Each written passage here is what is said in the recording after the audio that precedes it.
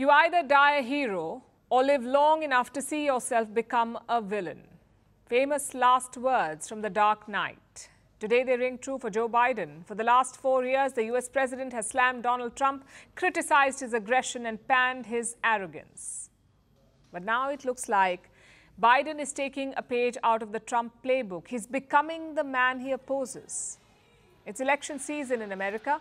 June 27 saw the first presidential debate. Biden went against Trump, and he faltered badly. Ever since then, Trump has gone silent. He's basking in the success, but Biden is on a media blitz. He dialed into a morning radio program. He gave an interview. He attended multiple rallies. He addressed a NATO summit. He's even choosing spray tan. Tonight, he will address another press conference, his first solo one since last November. So Biden's strategy is simple. To him, offense is the best defense. Look, I have a cognitive test every single day. Every day I have that test. Everything I do. Would you be willing to have the independent medical evaluation? Watch me between, there's a lot of time left in this campaign. It's over 125 days. So I'll make a decision. The right answer right now is no, you don't want to do that right now. No, I've already done it. But looking more orange is not buying him sympathy. There's dissent in his party. The Democrats want him out, and they're trying to achieve it in two ways. One is direct confrontation. Around a dozen Democrats have asked Biden to step down. This includes Democratic congressmen, senators, high-profile donors, and even Hollywood actor George Clooney. They're not beating about the bush. They've told Biden to resign.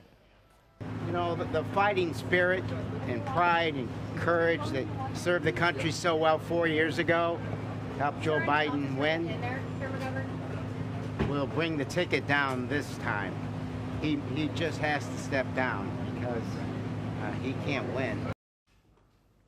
But some others have taken a different approach, like former House Speaker Nancy Pelosi. She's a senior Democrat and influential voice in the party. Pelosi is trying to appeal to Biden's rational side. She hasn't asked him to step down. She says he should make a decision soon because time is running out. And looks like she even lost her cool over it. Do you believe you should run for re-election? I'm not speaking English to you. I'm not going to be making any statements about any of that right now in the hallway. She's upset, but she's also right. Time is running out for the Democratic Party. They're facing their biggest crisis ever. We are in the month of July. The election is slated for November. So there's around 4 months to go. If Biden has to step down, it must happen now. The Democrats will need the time to mobilize their resources and rally behind the new candidate. But it's also unprecedented. Incumbents don't usually step down. It's very, very rare. They're certainly not forced to step down. The first example is Harry Truman, the 33rd U.S. president. In 1945, Truman was then President Franklin D. Roosevelt's vice president. He was the VP. After Roosevelt died, Truman took over, and he served out that term. Then in 1948, he contested the election, and he won. But in 1952, Truman was done. He had already been in power long enough, he thought. He did not want to continue. Technically, he could seek another term, but Truman stepped down. The Democrats went into a huddle. They picked another nominee, but he lost the elections. The second example is Lyndon B. Johnson. He was the 36th American president. He became president in 1963, but his fate was sealed in Vietnam. The war made him lose support, so Johnson stepped down. It was another scramble for the Democrats. They fielded a new candidate. Again, they lost the White House. So history does not paint such a good picture. 2 Democratic presidents, both left under pressure, and the party lost the White House. But here's how this one is different. Truman was tired. Johnson was politically battered. None of them was too old or too unfit to contest.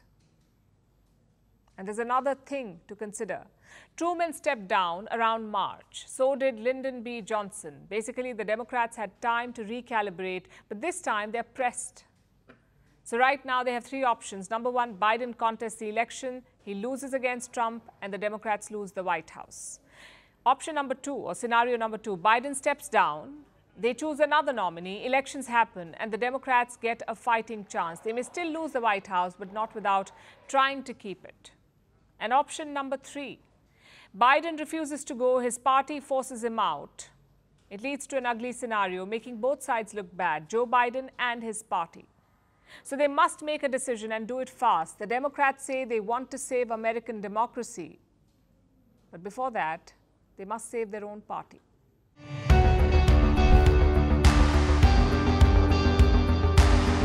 Across continents, one powerful news source.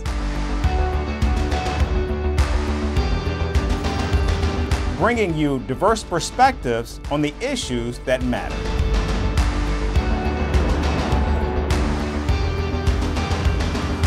We go beyond the boundaries to give you that little extra about every sporting moment.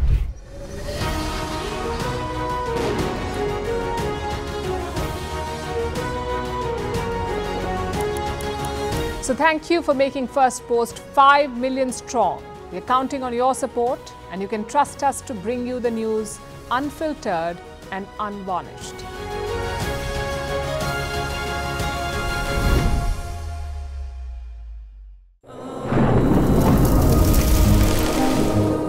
Climate change is on our doorstep.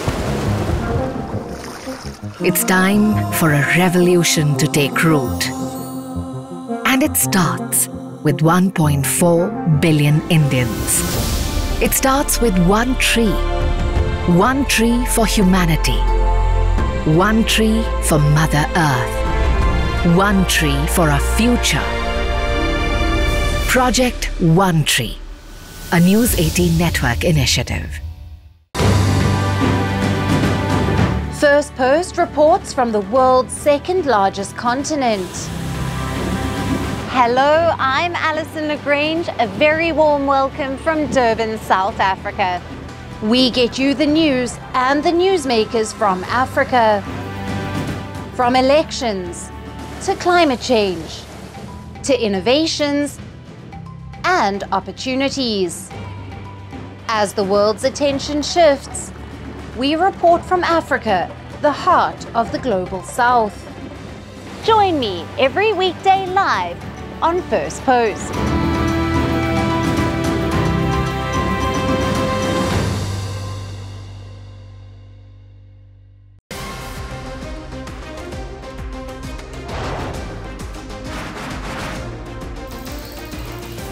On the show today, the T20 World Cup bandwagon has moved across to the West Indies. What can you expect from this? Hello, I'm Alison Lagrange, coming to you from Durban, South Africa. Today we have a special show. Start with a report on India's shifting nuclear posture. For the first time since India officially became a nuclear power. Hello and welcome to Firstpost America. I'm Aaron Ham, coming to you live from the nation's capital in Washington, D.C.